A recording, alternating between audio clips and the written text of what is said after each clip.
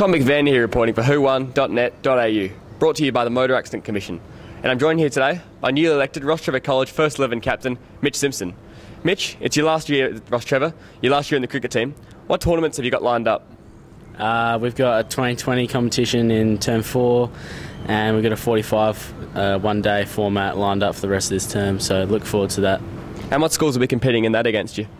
So far, like what we know, we've got Scotch, Trinity and Pulteney, who we've already played. And who are the tough teams of that bunch? Well, I think Scotch and Trinity will be our toughest opponents, but I guess we'll see what happens if we advance. And the team's got some star names in it. Alex Spinner, Connor Deegan, men we've spoken to before, who are excellent players. Who do you have your eye on this year for a breakthrough season?